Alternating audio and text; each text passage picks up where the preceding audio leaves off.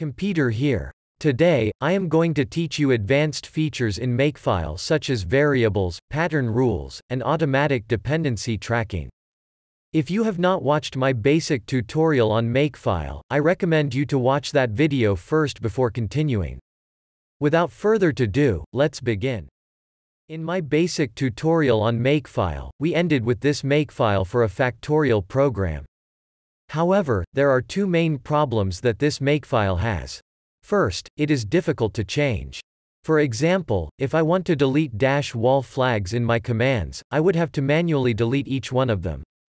Although this isn't a big of a problem in this example, imagine a Makefile with hundreds of commands instead.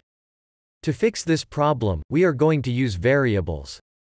Second, there is a lot of redundancy in this Makefile. For example, the two rules for main.o and factorial.o are almost identical. Ideally, we would want to combine those rules into one. To do this, we are going to use pattern rules. Let's look at variables in Makefile first. To define a variable, you either use a $= sign or just an equal sign. To use a variable, you must first type a $sign and enclose the variable inside a pair of parentheses. If you use a $= sign to define a variable, the variable is evaluated only once at assignment time. For example, the value of cflags1 will not change even when cflags is changed in the future. This is the standard behavior of a variable in most programming languages. In contrast, if you use an equal sign to define a variable, the variable is evaluated each time it's being used. Therefore, the value of cflags2 can change if cflags also changes. Here is a Makefile that uses variables. We defined two variables, cc and cflags, and used them in our commands.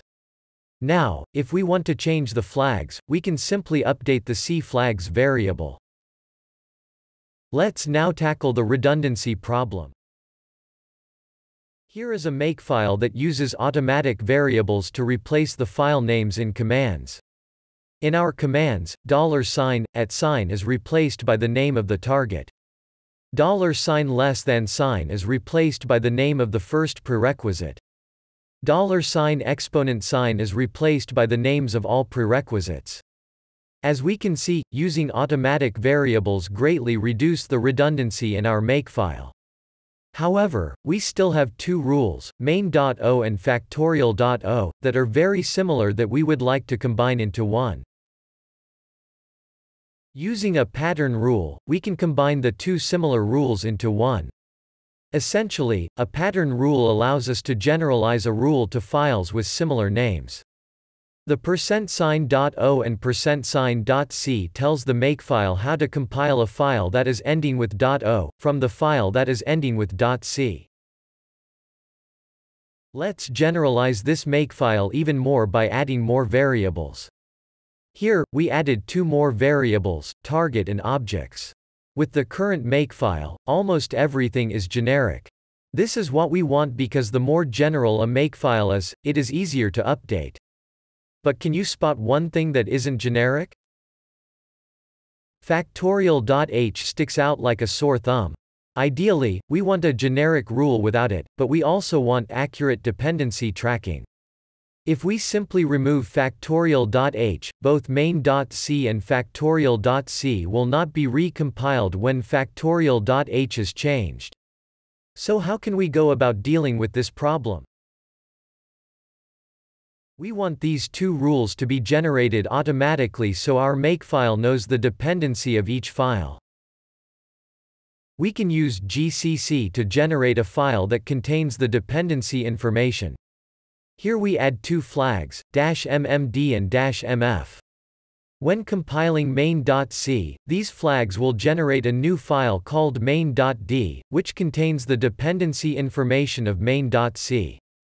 Now, we want to put these flags and .d files into our Makefile to complete the automatic dependency tracking feature. In this Makefile, we define a new variable called dependencies, which gets its value from a function called pattern substitution. This function finds words in text that match pattern and replaces them with replacement. Therefore, the variable dependencies will become main.d and factorial.d. The include directive tells the current makefile to read one or more other makefiles before continuing.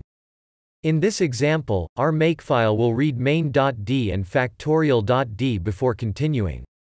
Finally, we define a variable called dependency flags that will allow us to generate .d files. This is the final version of our makefile that uses variables, pattern rules, and automatic dependency tracking. If you enjoyed this video, please like and subscribe. See you next time. Computer signing out.